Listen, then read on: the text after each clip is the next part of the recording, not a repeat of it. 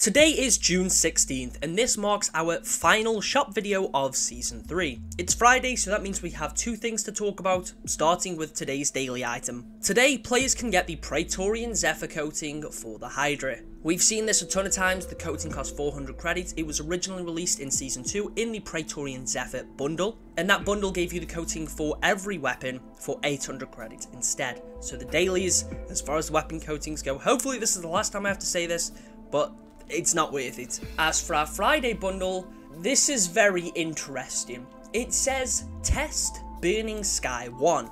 Now, it's entirely possible by the time this video goes up, whatever this other item is gone. But when you click on it, you are greeted with the Burning Sky coating for the Mirage Armor Core. This coating itself isn't new. I believe it was released in the Burning Sky bundle for Mirage, Chimera, and the Mark 7. I'm not a huge fan of the coating, but for some reason it costs 1,000 credits, only displays it for one core, and the only thing I can think is that maybe this is our first cross-core coating, and purchasing it now gives it you for every core. Don't hold me to that, I could be entirely wrong, that's just my speculation because it says test in the name. I've tried resetting my game and everything too, and it's still there, so I don't really understand why it's here or why it's called Test Burning Sky 1.